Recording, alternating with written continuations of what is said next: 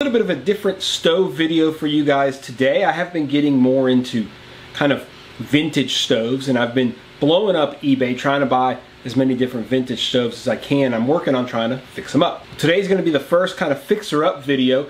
We're looking at a Coleman 502. This one's from November of 1974. It was listed on eBay as non-functional parts only, basically because they hadn't tried it, but it works just fine, as you'll see here in a second.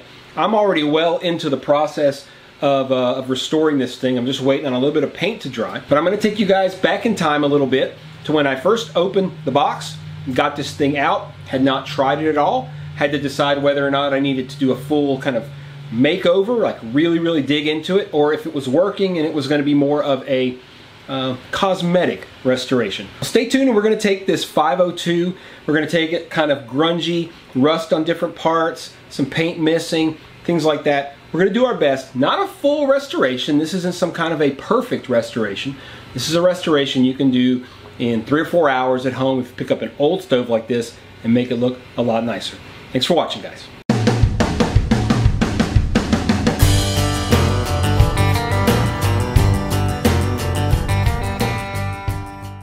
Alright, so here's our stove. Zoom y'all in a little bit. This is a Coleman 502.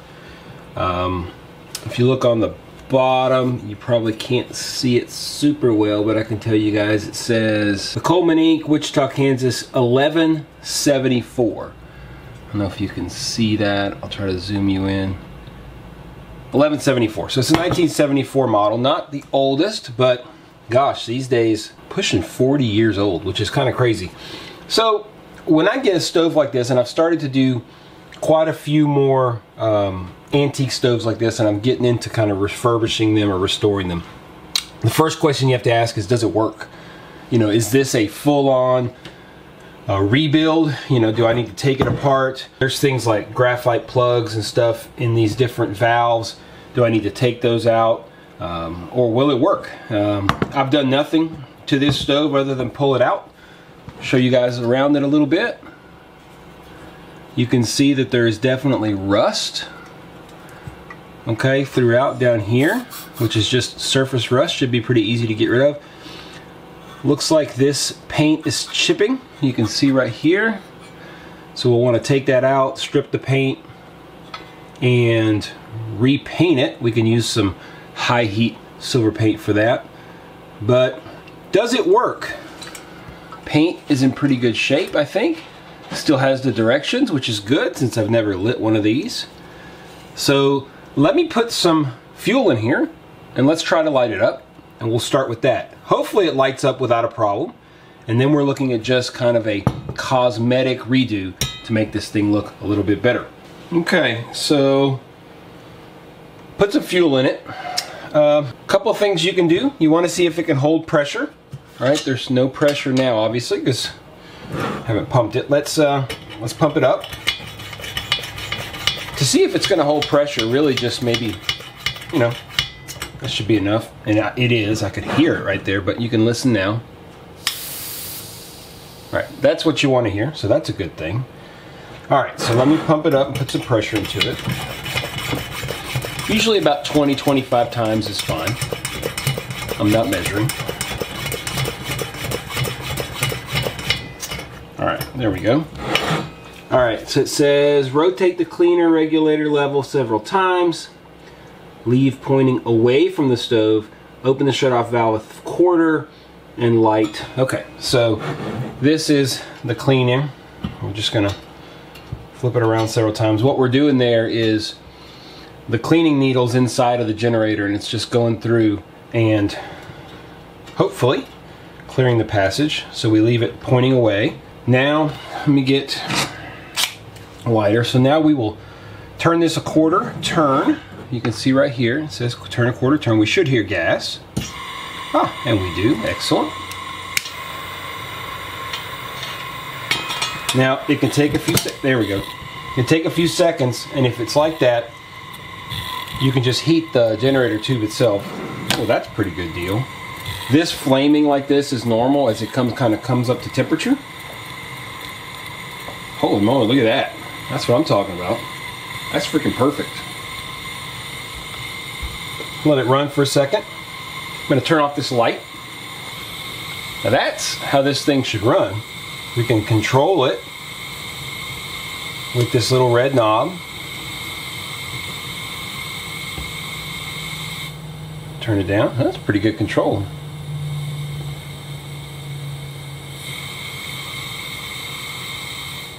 How about that? So that's exciting news because, turn this back on. That's exciting news because that means this is just going to be a, I'm going to turn it off, so shut the valve off. Go the right way. Shut it off and it'll turn off on its own.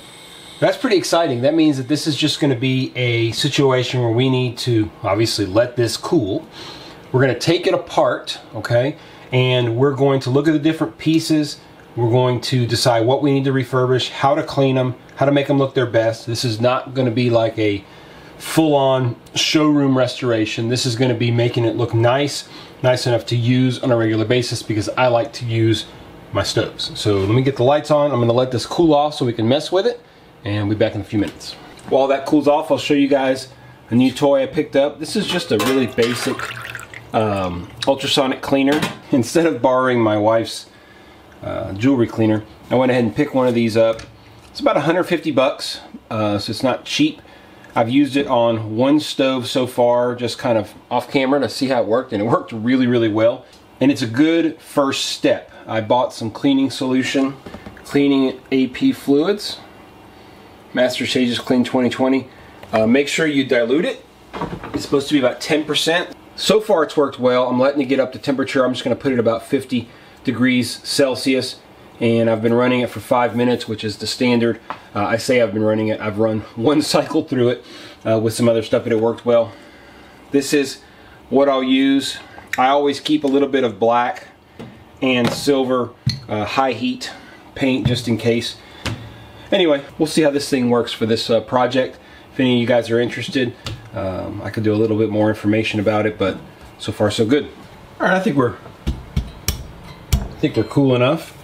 I'm gonna put on some gloves. It's something I've never been a fan of, but the truth is I run in and out of the shop through the day, and maybe I get stains and stuff everywhere and my wife gets upset. But anyway, so we'll start by taking this off. These are 3, looks to me like probably brass screws.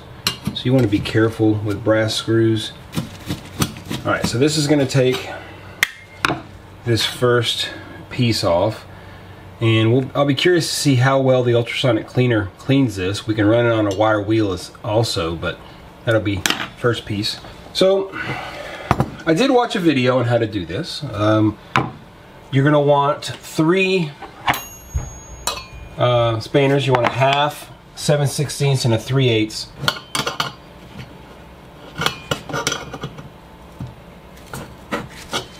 All right, I'm gonna take this down and just separate it. Oh yeah, there's another bolt. There's another one here. I watched it quickly. There we go. So we undo that. And that's going to allow us to take the whole generator off. Oh, there we go. So there's our generator. And I really don't want to take this apart. You can. I mean, you can easily take it apart and clean it. But the thing is, it's working, so we're not going to do that. We're just going to clean it out with some carb cleaner or something like that. Clean the outside. All right, so now we need to take these 3 off. These 3 little Phillips screws. Now this, we should be able to take, yeah. So this is the little pack. Oh, the best camera angle.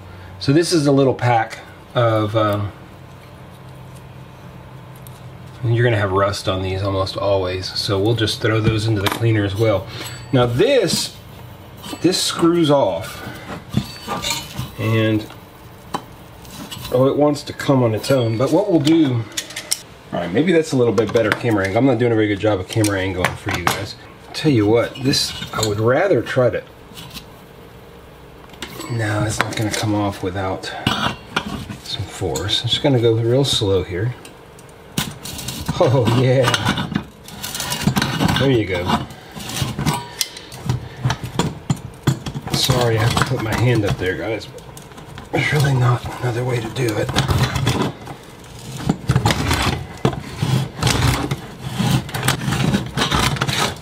There we go.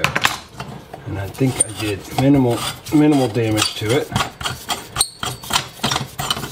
Here we go. Y'all can see it's probably, I mean, mildly deformed, right? Maybe in this area. We'll take it. And now look at this. This is just a ball of rust. And I don't know what to do with this. I can't nickel plate. I don't have that available to me. I don't know if this is nickel plated, but it looks plated by something. We're obviously going to remove the rust and go from there. Anyway, let's keep taking this thing apart. Okay, so now we've got 3 more screws here, and this is honestly probably as far as I'm going to take this disassembly. I really don't want to mess with the check valve because it obviously works just fine. I don't want to mess with the this valve at all because of the packing. Again, there's graphite packing in there, and why mess with something you don't have to? This will lift completely off. This looks pretty good. Very flimsy. Very, very flimsy. And I think I ordered recently, I haven't got it yet, a 500 series from the 60s. And I bet you the collar is much less flimsy. And this is pretty good. This isn't bad at all. This is just stuff we can take off. Any surface rust like this, we're going to, come down here, we'll just treat with some rust preventer, and we're going to leave it be. Again, this is not showroom shine. This is just to make it look nice so that I can use it. Stuff like this, we'll put it through the rust remover and see what it looks like. We'll just have to see how it turns out, because once we remove the rust, it just depends on what kind of finish is left on it. These are the kind of things you can paint if you want to. I really don't want to. I'm going to try to leave it as natural as possible. This, on the other hand, I will clean and probably just repaint this area right here and some of this area up here. I think this is painted from the factory. I mean, it sure looks like it. This is all just chipping away, so this is going to go in the ultrasonic cleaner. Okay, so first thing we're going to do is run everything through the ultrasonic cleaner. We're going to give it 5 minutes on the ultrasonic cleaner. I'm not going to put this through. I'll just sand this or take some steel wool and just shine it up a little bit. I'm probably not going to put this through the ultrasonic cleaner either, just to maintain the integrity of it. I'll just clean it really, really good. The rest is going to go through the ultrasonic cleaner, including our screws and everything. Yeah, so let's put it in there. We'll see what happens. And I'm going to run it through. It's not quite up to temperature yet, so I'm going to run everything through, and then I'll show you guys what it looks like when it comes out.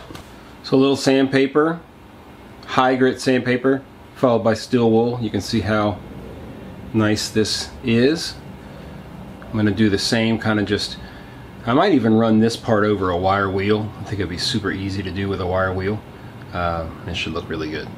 Alright, let's take a quick look at the pump. All you do is just pull this off and then it'll come right out. Let me get a paper towel here. Okay. Looks pretty good to me. We can clean it. This is a leather plunger, which is good, and it looks just fine. So we're not going to mess with it. The stem looks fine. You can get a tool and you can pull out this check valve. I've pulled one out on a Coleman Peak 1, and it was a pain. And that was before I knew a lot about these stoves. I just kind of just jumped in there and did stuff. Don't do that unless you have to.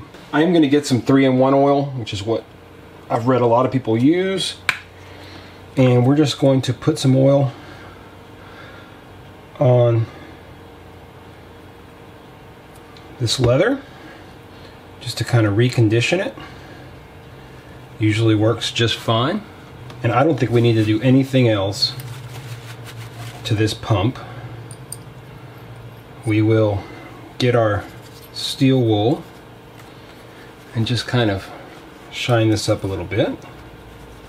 Steel wool does amazing things, guys. This also allows me to get a little bit better access to the little tip right there. Looks pretty good to me. When you put this back in, just be super careful as far as getting that leather in started good. There we go. And same thing with this. Why not just run that steel wool over it real quick. Again, I'm not going for perfection, but I would like it to look nice. All right, we'll line up our holes here. You guys should be able to see. I have cleaned this up. Ran a wire wheel over all this. Just a wire wheel on a drill. I like my wire wheel on my buffer, but it's hard to get in all the little nooks and crannies. So run a wire wheel. After you run the wire wheel, sometimes you get a little bit of an odd finish, so just get some really high grit sandpaper or some double-aught steel wool and just buff it out. And it really comes out pretty nice. Did the same thing with our regulator. See, it looks pretty good. And I even got our little screw and got it looking good.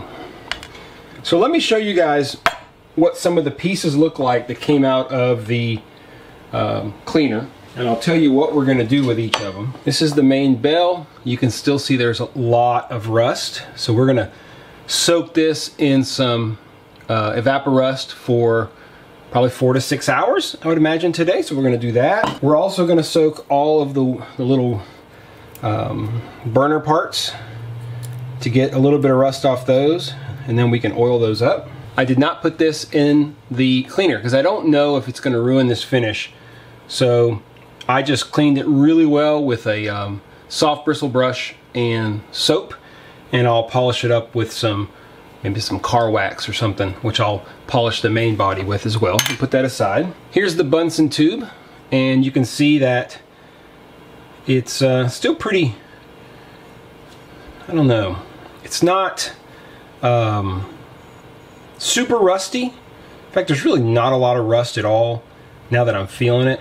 I'm going to put it in the evaporust just to try to get a little bit more of the residual rust, probably more on the inside that I can't see. And then I think I'm going to hit this with some paint. Now, people might think that's crazy, and I haven't decided yet for sure. I don't know. Leave your comments down below. See what happens later in the video. I think it would look nice with some silver paint. It all depends. It might look kind of out of place with everything else, so I might just oil it up and put it back on. Same with this piece. There's just a little bit of rust. I hope I can get some of that off. This is all plated. I would imagine it's nickel plated, and it really doesn't look that bad, but hopefully I can just get a little bit of the staining off up here. The other thing I could do is hit it with a wheel, but I'm worried that I'll take that plating. Well, there's no worry. I mean, I will take the plating right off, so let's see what happens. This might be a reason for me to start trying to get into some nickel plating, because I think it would look really cool if I could do that. But I think at that point I'd have to get like a sandblaster, and I don't know. We'll see. The grate came out pretty good. There's no rust. I'm just going to hit this with a wire wheel. This will be my big wire wheel. Same thing with this piece. It does have some rust on the inside, which I think will go away with a wire wheel. This does not have to soak. So we'll shine that up. And last, the bottom of the burner will be the same thing. We're going to shine this up on the wheel. Should be perfect. So I'm going to go get this stuff into some evaporust, because that's going to take, you know, probably 4 to 6 hours. We'll keep an eye on it. Then we're going to start working on wire wheeling this stuff and maybe start some other finish work before we get this stuff out and figure out what's best to do with it.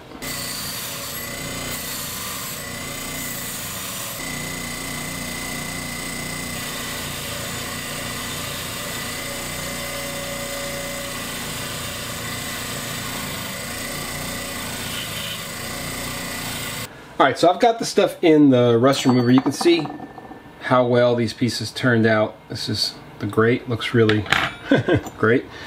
This piece right here, it still has a little ring of rust, and I could go crazy, and I'll probably just maybe get a smaller wire wheel and try to get in there, but you won't see it. It's really in there, I ain't gonna lie. I probably should put it in the rust remover. Anyway, I'm gonna do that. And then this other piece looks great, but I will put this other piece in the rust remover here in a second. One thing I'm gonna do is, I'm not gonna repaint this because I think it looks pretty cool the way it is, but it has spots that's got rust. So I'm gonna get some of this Loctite rust resolver. I'm gonna put it on all the spots of rust, especially down here at the bottom. You can see the rim is quite rusty. I'm not gonna worry about the no paint down here, but just the rust on the ends. I'm gonna go ahead and put some of that rust remover on there. You let it sit for about 15 minutes and then you wash it all off. So we're gonna do that. Almost done with this. I'm just using some car finishing polish. This is the last side. Should have showed y'all what it looked like before, but it's not a huge difference. And again, I'm not looking for like ridiculous shine. I'm just looking for it to look nice. And that looks nice to me.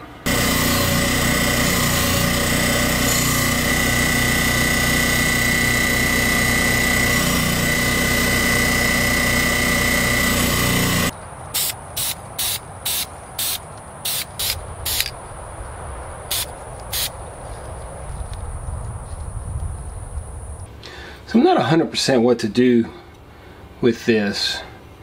There's still rust there. I could let it sit a little longer. I'm going to try this brass wire wheel and just see what it does.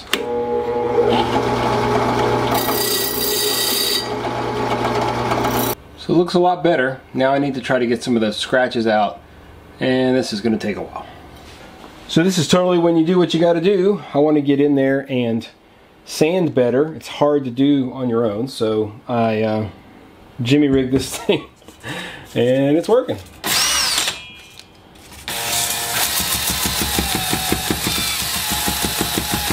It's definitely a lot better. And now what I'm going to do is use this cutting compound and just polish it the best I can.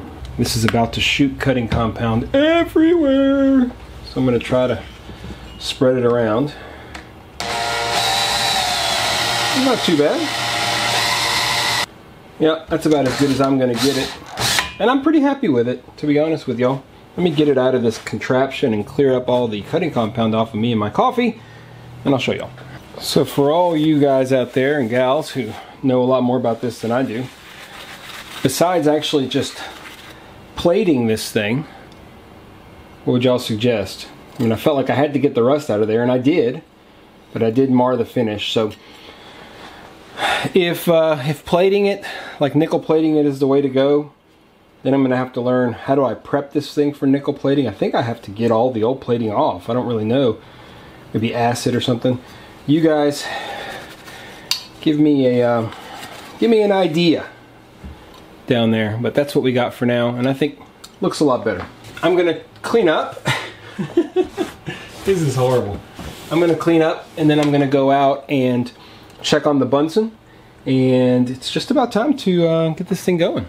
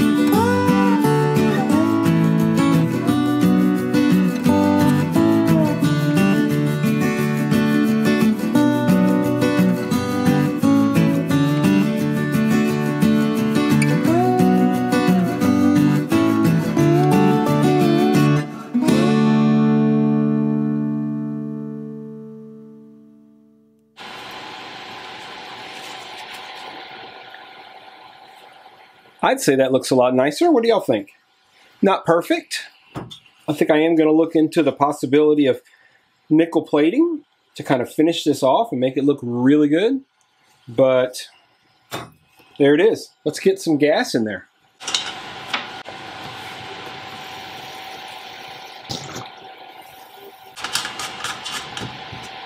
Pump it up. Same thing. We'll flip our... Let's get these gloves off. Huh?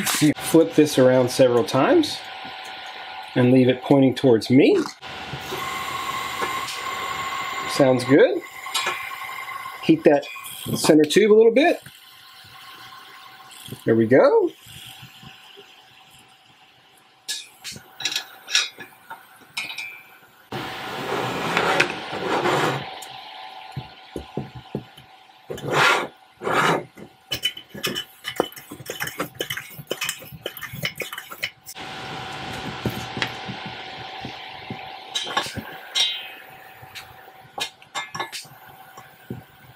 All right, we're not getting any joy here. We're going to close it down. I'm going to release the pressure. Ooh, with my sweaty hands because of those gloves. Still has pressure. And if it doesn't light, we'll take it apart. We'll take this off and we will put some air through it. Let's just try again to clean it up.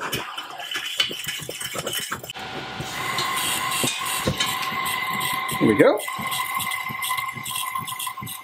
It's not uncommon sometimes, guys, for these things to be a little finicky. Now what you want to look for, and what I'm going to look for, is any leak. I'll tell y'all what, that is very nice. Still have very good control. Low. And crank it up slowly. I don't know about y'all, but I think it might be time for a little boil test. What do y'all think? Let's set it up and boil 2 cups of water with our newly refurbished... Whoa, did y'all hear that? I told y'all, big storm. Let's boil 2 cups of water here. All right, let's get this thing going. We are going to leave it on high, so I'll just flip it this way. We've got 2 cups of water, 66 degrees. Go. Start this up. All right, let's see how long it takes to get these 2 cups of water to a boil with our vintage 1974 Coleman 502. I believe it's a 502A or 502-700 or I don't know. One of the 502s. Somebody out there knows for sure, so let us know which exact model this is. I'm really happy with how it turned out. Let's see how it performs. All right, it's boiling. It's boiling. So 7 minutes, 10 seconds, fairly long boil time, really, in my experience. Of course, as we said, this is older technology.